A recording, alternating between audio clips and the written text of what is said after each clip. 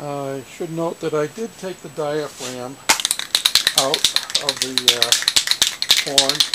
It had quite a bit of corrosion around the outside edge, so in the process of cleaning it up I wire brushed it all down, and I put a light coat of primer on it, and I'm just going to put a light coat of paint on it because I don't want to deaden the sound of the horn.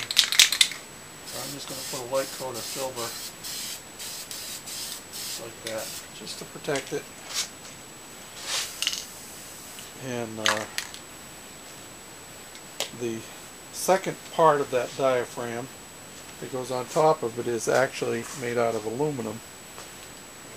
I've cleaned it up already too. You can see that.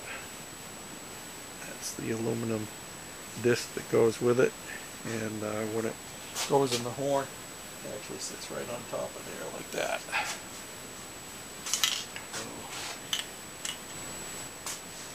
I also thought you might be interested in seeing how this diaphragm actually works on here.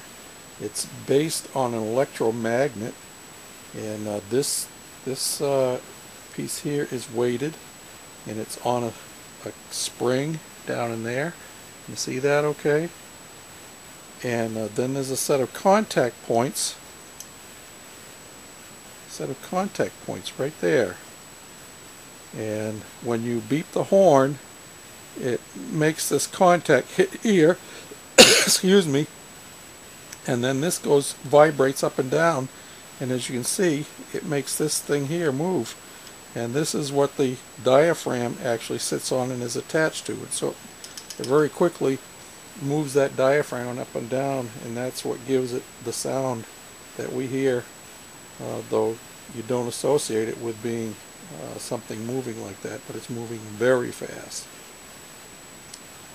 Just thought you might be interested in seeing how that actually functions.